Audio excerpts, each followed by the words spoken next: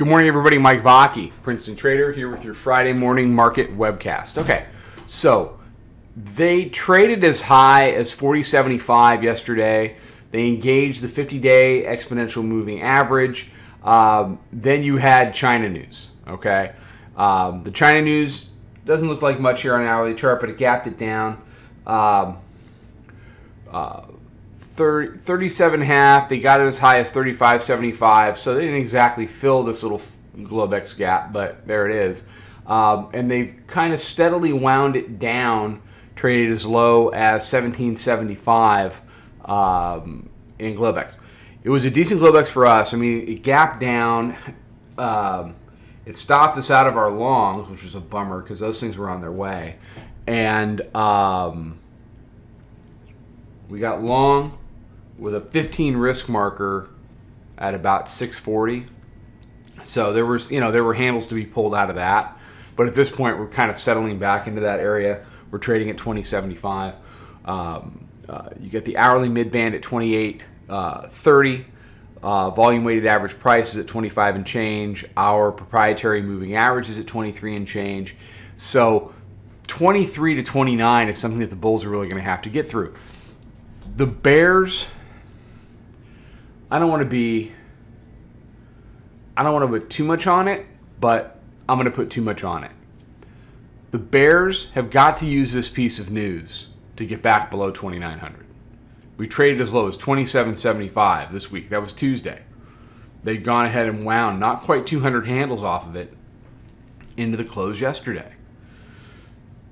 If this news can't at least bring the bears a test of 2,900, I'm not sure what, if anything, is going to until we go ahead and take a look at the daily mid-band, and that's up at 29.68. So you get, to the upside, you get the weekly pivot here at 58 and change. We'll have a new one next week, obviously. 68 is your daily mid-band. You can't see that here. Monthly's at 29.86.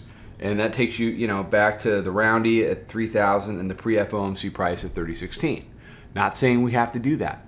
I'm saying the bears have a real chance to not do that if they can take advantage of what they have been potentially given last night, and at least put some doubt in the minds of everybody, including me, who's just coming in and buying every single dip and having a gigantic week. So you see the daily pivot. It's at 16.75.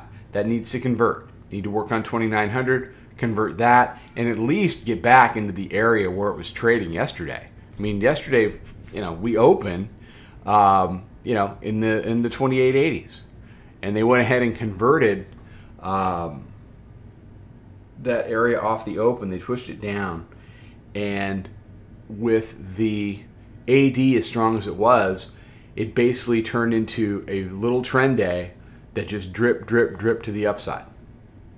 Very powerful, very easy to fight, very easy to hate, and very easy to just drag people up to highs like that. That's exactly what happened yesterday. So the bulls hold 15, print 41, go do 58. Bears convert 15, convert 2,900, try to get back down into the 2,800s, and ideally close in the 2,800s. All right, everybody, have a great weekend. Take care. Come check out the room. You'll love what you find. Talk to you soon.